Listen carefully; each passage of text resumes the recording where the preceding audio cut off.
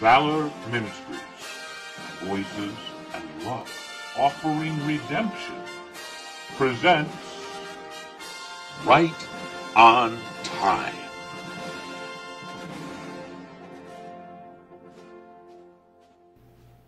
This morning's sermon is entitled, "And the Walls Came a-Tumbling Down."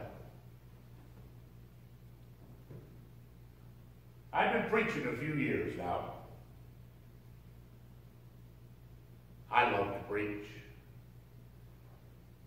But every now and then you get a sermon you're excited about. This is one of them.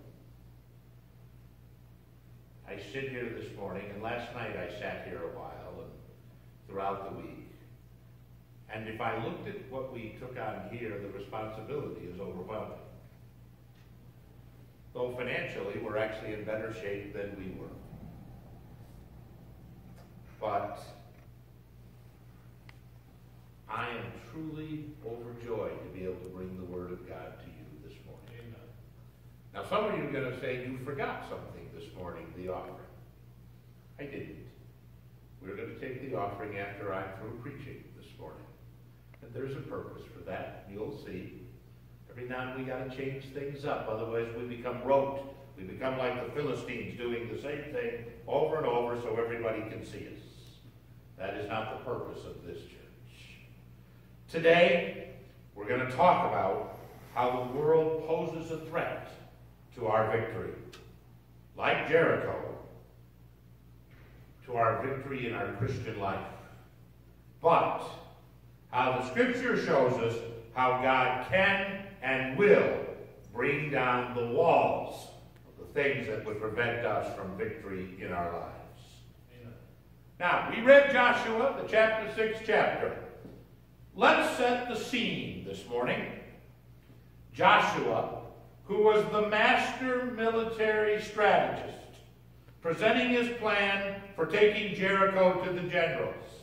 He was the Eisenhower of the day, as Eisenhower was to World War II. Amen. Eisenhower is famous that he put all of the countries together and they finally beat the Germans. And fortunately, because of his great military strategy, even though millions or tens of thousands of people were lost, we don't speak German today. We get to speak English and we get to proclaim the gospel. Amen. Well, here he was with all of his knowledge and cunning and wisdom. And he was going to be put to the test in this strategy. And what does he propose? He tells them they're going to walk around the city. What? Yeah, you're going to walk around the city. Now, here's a true beam me up Scotty moment. What in the world is he talking about? I'm sure the people thought he had lost his ever-loving mind. The first major milestone for living a victorious Christian life is to commit yourself to God's plan in your life by crossing the Jordan with no possibility of returning across that river. Well, the first time, I preached about this a few weeks ago, that they crossed out of Egypt, and they got over, and a few weeks later, what were they saying? Man, let's go back to Egypt. Let's get back over there. What's going to happen to us? We need to be able to set our course and set it true and straight and not cross back across that. Amen. I'm going to give you a little example.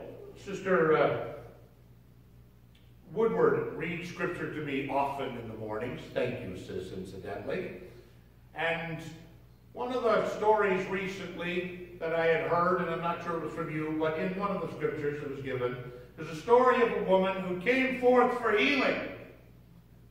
And lo and behold, the pastor lays his hands upon her, and he's ready, and they pray for her. And as soon as he says amen, what he's ready to say to her is, now there may not be instant healing God can handle naturally. But as he went to say those words, she raised up her hand, started shouting, I'm healed! I'm healed!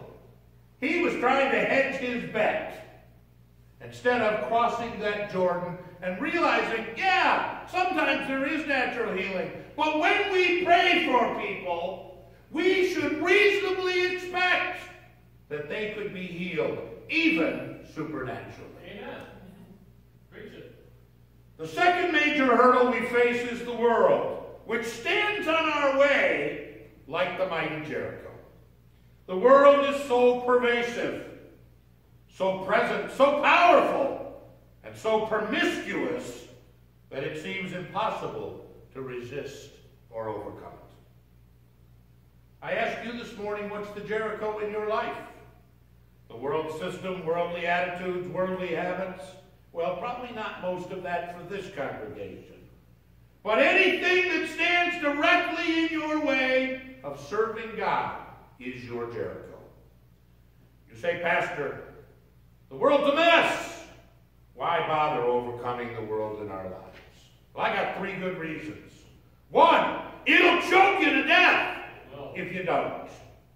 Mark, the 4th chapter, the 18th and 19th verse.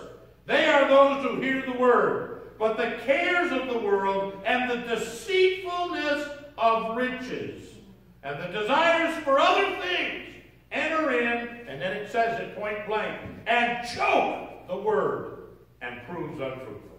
Right. Number 2, it is either or. Matthew 6 and 24, no one can serve 2 masters. For either he will hate the one and love the other, or he will be devoted to the one and despise the other. You can't serve God. Some translations say mammon, some say money. I say evil. It's either God or it's not. 3, we are dead to it. Galatians 6:14, but far be it from me to boast except in the cross of our Lord Jesus Christ, Amen, by which the world has been crucified to me, and most importantly, I'm crucified to the world. Amen. So today, I want to look at Joshua 6 in terms of the victory that God gave Israel, and as a pattern for how God gives us a victory over the world. A sort of 12-step program to the victorious Christian life. Verses 1 and 2. I'm reading out of the New International Version. Now Jericho was tightly shut up because of the Israelites. No one went in and no one came in. Out and no one came in. In other words, Israel put Jericho under siege. They were trapped. The Lord said to Joshua, see, I love this. I have delivered Jericho into your hands, along with its king and its fighting men. Verses 1 and 2 I just read. Now, if you're Joshua, and you're standing by this mighty wall, and it's shut up tight, and it seems impenetrable, how are we getting through this 30-foot? Imagine it was just you and you got to get through this building. And there's no glass entrance to come through. And they had built ramps and their entrances were up 3 and 4 stories to get up into that city. And God says, see, I've given you the city. And I'm going, huh? What? Yeah, that's a great thing, but I don't see that I've got it. And God, exactly how is this city ours? But the verb given, used here, indicates the battle had already been won. Amen. The Israelites had not encountered a walled city before and were totally inadequate in the flesh to this task. How often are we inadequate to the task God calls us to do? So then God doesn't explain how he has given them the city. He just goes on with this battle plan. And it's a doozy. Verses 3 through 5. March around the city, once with all the armed men. Do this for 6 days. Have 7 priests carry trumpets of ram's horns in front of the ark. 7th day, march around the city 7 times when the priests blow in the trumpets. What? Now, if I told you we were going to war and this is what I told you we're going to do, what would you say to me? Where's the other army? The walking around Jericho might have confused the people inside Jericho and put them a little off their game, going, what in the world are these nuts doing? Sometimes, get this, sharing the love of Jesus takes people off guard. If you don't believe that, wander around and have meals with Dave Woodward. He knocks people off guard all the time. And they got their walls up, and guess what? Those walls come tumbling down. Right. Jesus takes his people off guard and opens them up for the Lord to draw them to himself. Now, God uses trumpets throughout this to announce very important things. In the Bible, he announces things like the rapture of the church and the judgments against the world. Trumpets were used to call Moses into God's presence. Exodus 19, for those that are taking notes. To declare the run-up to the Day of Atonement. Leviticus chapter 23. And they were used to call to battle in Numbers chapter 10. Numbers 10, 8, and 9. And when you go to war in your land against the adversary who what? Oppress you, you shall sound an alarm with the trumpets. That's why I wanted Dave to play those trumpets this morning. We've sounded an alarm to the city of Pontiac. Amen. That you may be remembered before the Lord your God, and ye shall be saved from your enemies. There in Numbers, trumpets were also used to declare joy in the Lord over the burnt offerings and festivals. They shall be remembered for you before your God. And the Bible says, I am the Lord your God. Amen. So hearing the trumpets was for Israel an audible reminder of who is God, that they belong to him. And for Jericho, it was a trumpet of coming judgment. Verses 6 through 14. The people in Jericho have got to be wondering what kind of strange army they're encountering. They've never seen anything like this. I suppose they might have thought the Israelites were doing something magical or superstitious, though that's simply conjecture on my part. There's no scriptural indication of it. But they had to be thinking there's something crazy about this. They just keep wandering around our city, and all they see are armed men, not using those weapons, priests with horns, and the veiled Ark of the Covenant. There's an instance where the Israelites mistook the Lord for superstition. In 1 Samuel, the 4th chapter, the Israelites thought that superstitious power of the ark would defeat the Philistines. Guess what? Survey says, it's not using God's ark for our purposes. It's God using the ark for his purpose. Amen. God told them to take the ark around Jericho. This was never repeated. In the same way, we sometimes as Christians use the trappings of the church, thinking that they hold the answer. We go through rituals, say our rote prayers that once had meaning, or we do something that we've always done, or just think that by going into a church, that that'll be enough. Isn't that what the world thinks this day and age? It's not the presence of the ark of God that mattered. It was the presence of God in the ark. Amen. What is the ark today? You are carrying around the presence of God. Amen. It's God's presence in your life. Not some ritual, not some superstition, not some grand cathedral. That will make the difference in victory. Verses 15 and 16 of that 6th chapter.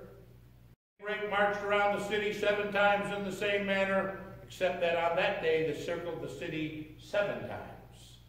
The 7th time around, when the priest sounded the trumpet blast, Joshua commanded the people, oh, you know I got to do it, shout! For the Lord has given you the city. Amen. The number 7 occurs quite a few times in this chapter. It is the Lord's number and the number of completion. And so there's a lot of symbolism going on in the 6th chapter of Joshua. This is God completely gaining the victory over this city. It is also representing God's grace. He gave the people of Jericho an entire week to repent. Yeah. But did they? No. The ark represents God's presence. We need to have God's presence with us and in us when we fight the battles and seek to overcome the world in our lives. Amen. That means, one, we invite him into our lives and into our weaknesses. Amen. For he shall make them strong. We act in a way, this is one of the things the church has lost. We act in a way that's pleasing to God. Amen. And quite honestly, to hell with what man thinks. Winning over the world by the world's means does not work. Amen. Preach it, brother. When indeed our services look more like the pop culture than they do the reverence and worship, we've made a wrong turn. Yep. Cutting dependence on money by cheating on your taxes or cutting your tithes and offerings doesn't give God any glory. That's true. Having an affair but staying married doesn't make you obedient to God. In this promiscuous society, I'm hearing churches go, oh, but you know, if something's wrong in your marriage and you stray, but you stay married, God will honor that. Oh man, what bad theology. Lord, and men, we make excuses. I didn't leave my wife. I was faithful in that I stayed married. And you know that she's going through the change, and she's moody, and no longer wants me to touch her, and I just needed some physical comfort. Men, hooey! We make every excuse in the world. You can't just stay married. You stay faithful! Amen. And that isn't just in the physical marriage. It's in our marriage to Jesus Christ. For we are the bride of Christ. Ephesians chapter 3, 20 and 21. Now to him who is able to do far more abundantly than all that we ask, and I love those two little words, all abundantly more than we ask or even think. And boy, I can think pretty big. You all know in my boat. But more than even I can think, according to the power at work within us. To him be the glory in the church in Christ Jesus, throughout all generations, forever and ever. Verses 17 through 19. This was a kind of first fruits victory, and so everything was dedicated to God. Sort of like today. Everything we do dedicating to God. We need to realize that all our victories in our lives belong to God. Plus everything we have or are or everything we will be is God. He won't ask that we always use everything in service to him. Just the same as he didn't have the Israelites destroy every single city. But we need to realize he could, and we should be willing to give him everything. Verses 20 and 21, the fall of Jericho is a study of faith. God used it to tell them without a doubt that he, and only he, was the one doing the fighting.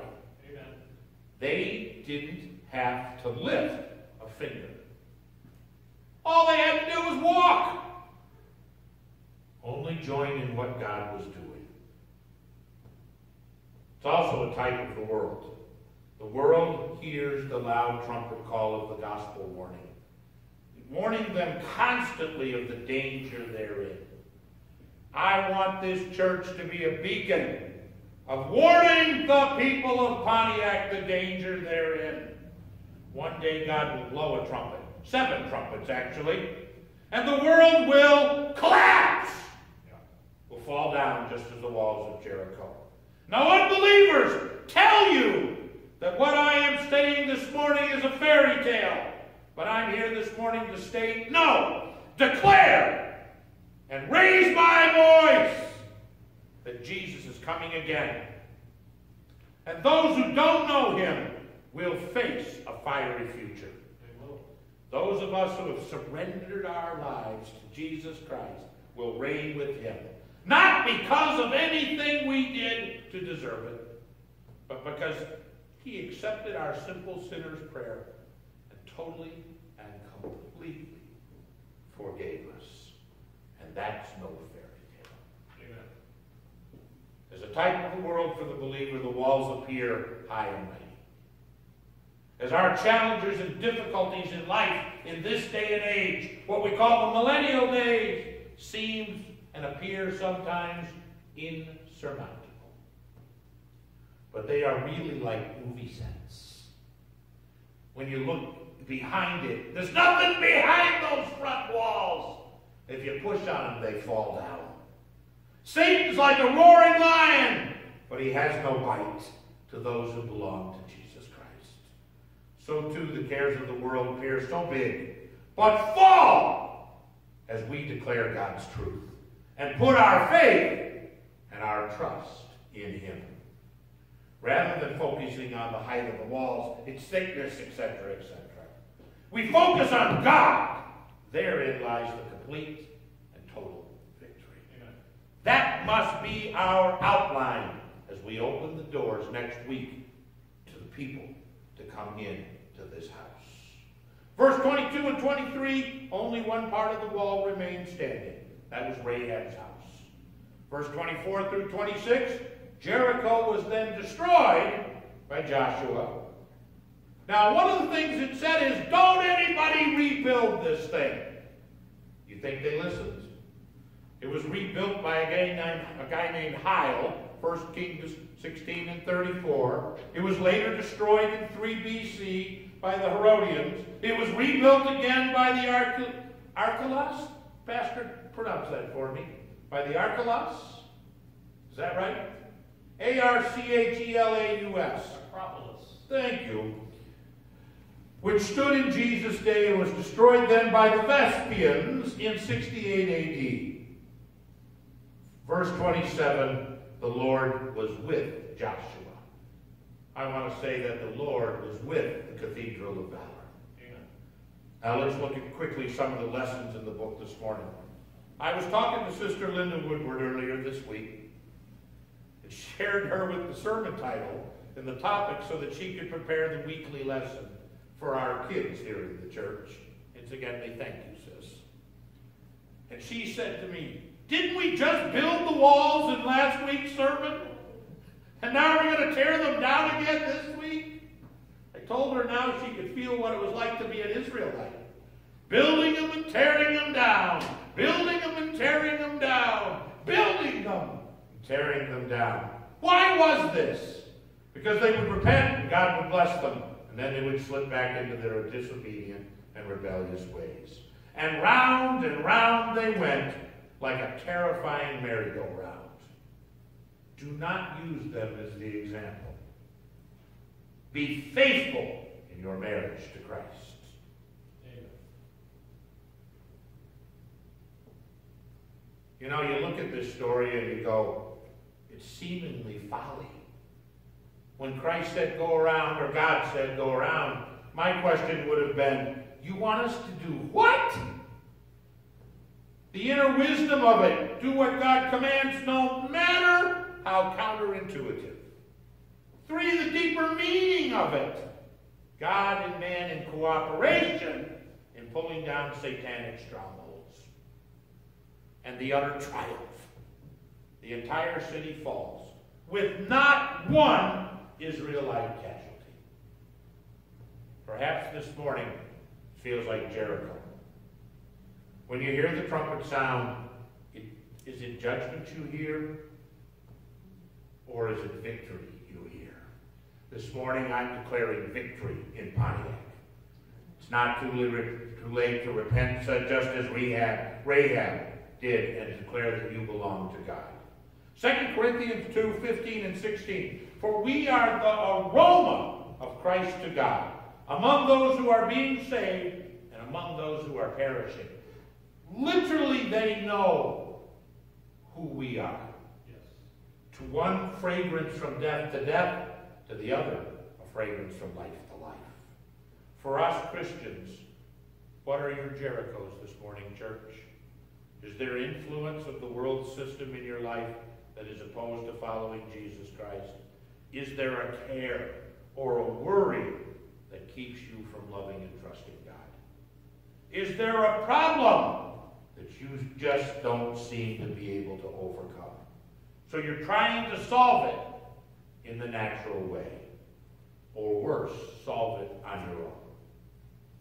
We can have victory over the world in our lives. We need to walk around our Jericho, literally, worldly attitudes and systems that seem so strong, and survey them, realizing they are really just false fronts, like the old Western movies. We need in our ears not the shouts of conformity from the enemy, but conformity to what? The Word of God. And a reminder of the reality that we belong to God, and He's judged the world.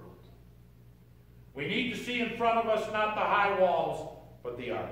The presence of God in our hearts, changing us into His image. Good change, sis. And then we need to shout our defiance to the world and see those things that seem so strong come tumbling down for us to destroy. Church, be willing to do the things in a way that seems silly or slightly insane. I know what you're thinking. You're saying, Pastor, with you as the pastor, we're pretty sure that the slightly sane thing's probably going to happen. Instead of confronting a situation, perhaps do nothing but just to pray about it. Only and give it to God. Instead of running out and getting a third job, you hold up your needs to God. Let God's presence go with you. Amen. When you attack the world, do it in a way that glorifies God. Sometimes you just shut up. And don't attack the world on your own. Just let God, let the walls come tumbling down. Don't think you have all the answers. The answers are in the book. Wait on the Lord and be patient. Be patient for Him to speak to you. And incidentally, that voice comes through the Word of God. And occasionally through the pastor's explanation of the Word of God. Let God be announced from your life first. The trumpets before the shout. As God's words come out of your pores, you will find the walls of the world's attitudes come tumbling down. Amen. It's not your wisdom, it's God's. Amen. Watch, church, for the walls that have bound the city of Pontiac for this last 40-some years. I remember before the Detroit race riots that this was a fun, unbelievably great town. Now I know this has got to be something for the Woodwards. They started their church life together 3 blocks from here. And the church abandoned Pontiac and went to Auburn Hills. Woodwards, you're home. And we're going to retake this city. Amen. For Jesus Christ. And the walls will come tumbling down. Sometimes we don't recognize when God is actually moving attitudes and values. Times are a-changing. That's the time to grab the victory over the habit or the pattern. Let's devote the victory to God. Instead of just going back to the same old patterns, let's fill this empty space with relationships with God our Father and Jesus Christ His Son and the Holy Spirit indwelling in us. And finally, consider the words that we read in Proverbs. Trust in the Lord with all your heart. And don't lean to your own understanding. In all your ways acknowledge Him, and He will make your straight your paths. Be not wise in your own eyes. Fear the Lord, and turn away from evil. Amen. It will be healing to your flesh and refreshment to your bones. Honor the Lord with your wealth, with your first fruits of all your produce. Then your barns will be filled with plenty, and your vats will burst with wine. Now this morning, remember that part about being pastor and the little insanity part? Welcome to my world. We're going to be a little bit of insanity this morning. The people of Israel did what to Jericho? They marched around it.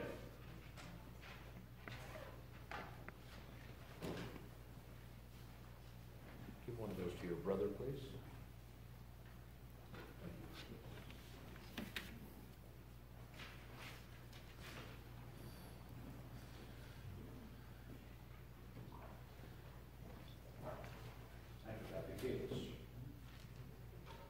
Now,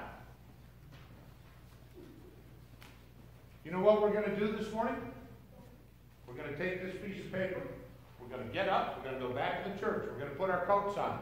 And we're going to silently, while having this in our hand, march around this block one time. Literally. Just as they did there.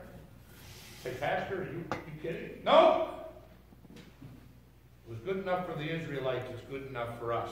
How many want to see souls saved here in Pontiac? How many of you want to personally lead people to the Lord in Pontiac? We're going to go around there. Then we're going to come back into this sanctuary. Brother Woodward, you can blow a big note on that trumpet, can't you? Yeah. Then we're going to shout. She does scare the geese away all the time. Then we're going to shout. And then we'll take our offering.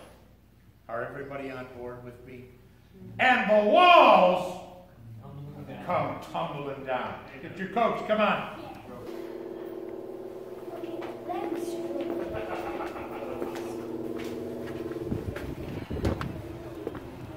And it is nippy outside, so we can walk quickly. It's okay. We'll follow past. I do. Which way did they walk? We're going to walk right around this way. Clockwise, yeah.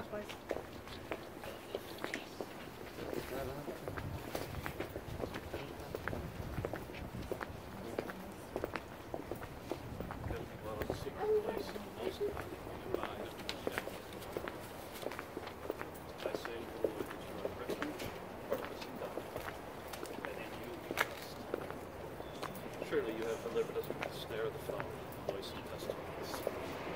You have covered us with your feathers, under your wings we trust. Your truth is our shield. Help us. We are not afraid of the terror of night, nor the arrow that flies by day.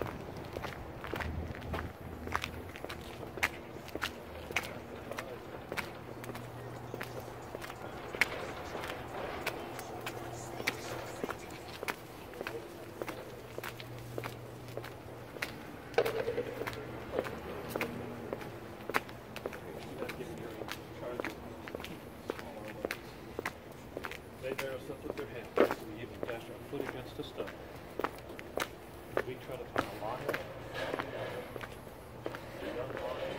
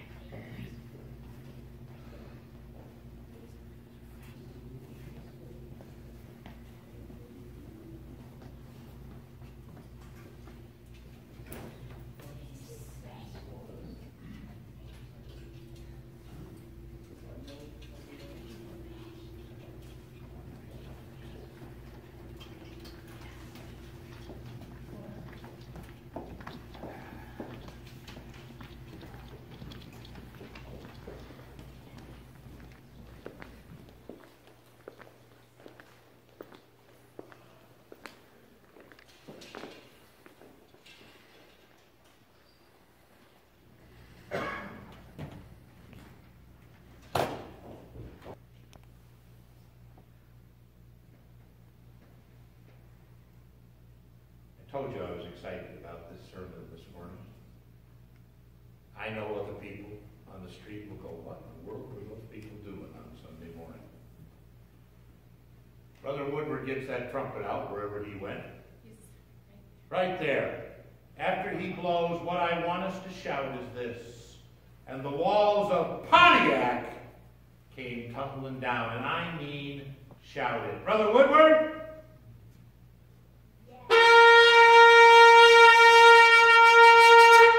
And the walls of Pontiac came tumbling down. Praise the Lord. Hallelujah. As always, and I've been looking forward to this. Where's your CD, sis? Right here? There it is.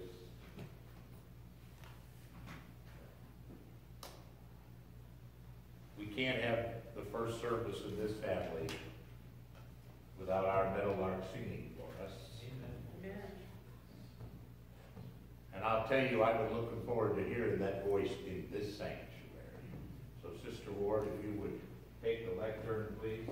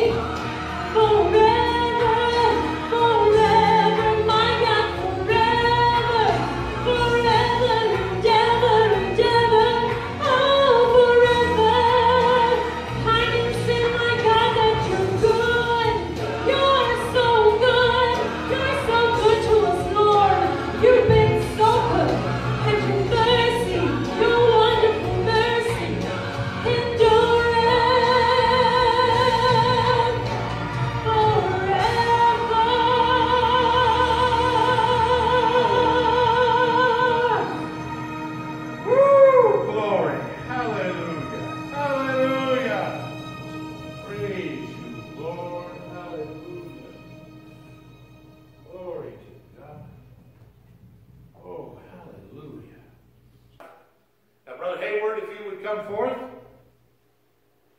I have a little song from the offertory. Anybody know what the name of this song might be?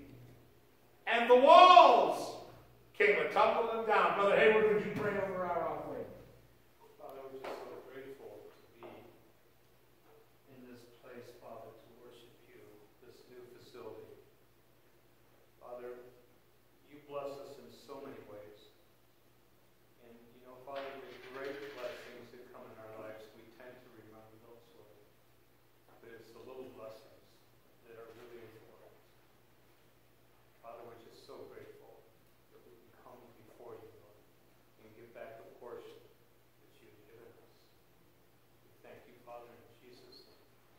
Amen. Go ahead.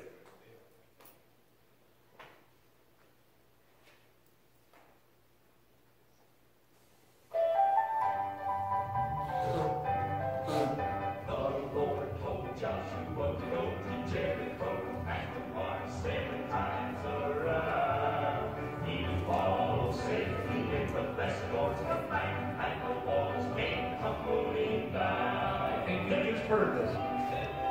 Then the walls came tumbling down.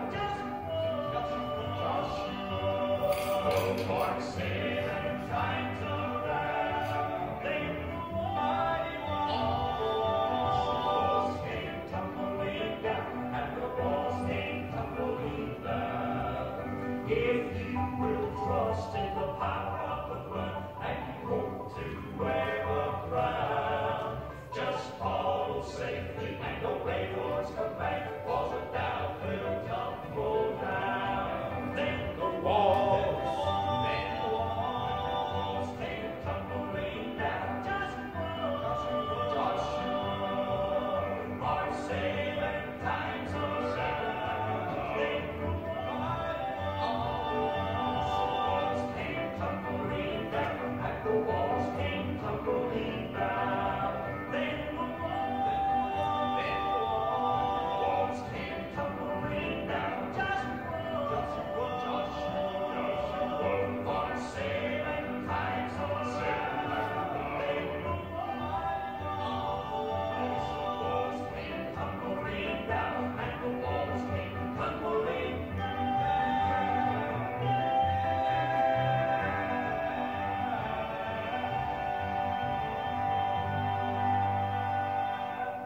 And the walls came tumbling down. Praise the Lord. It's an old-time hymn, but it's a story we can understand. Thank you again, church, for all you did this week so that we could worship here this morning. It's going to be a busy week. Stay in prayer. We have a few more days reading the Gospel of John. If you haven't cracked the book, open it. And if you have, let's finish that up this month, and we'll start another book in November. Praise the Lord. For all of you that do social media, invite everybody. Tell them the doors of the church are open next Sunday morning. 10 a.m. Invite everyone to come here, and let's worship God together next week. Praise the Lord. Take your hymnals, white ones. And I think this song will be beautiful inside this sanctuary. Hymn number 20. As we close our service, remember the second verse is men only. I'm sorry. The second verse is women only. The third verse is us big turtles. And then we sing together in the end. God be with you. So we meet again. And incidentally, Brother Hayward, this computer is the new computer. Yes. That you helped us with. And it's working just fine. We appreciate your generosity.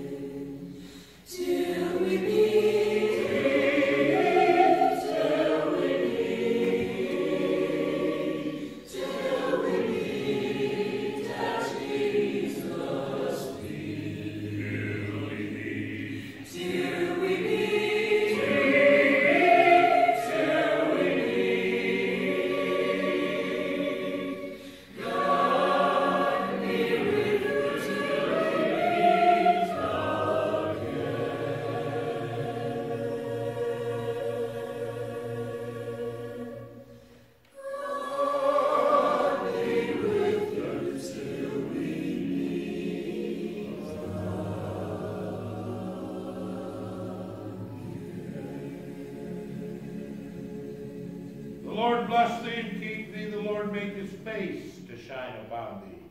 Be gracious unto thee. The Lord lift up his countenance upon thee and give thee peace. The grace of our Lord Jesus Christ be with you all, the God only wise.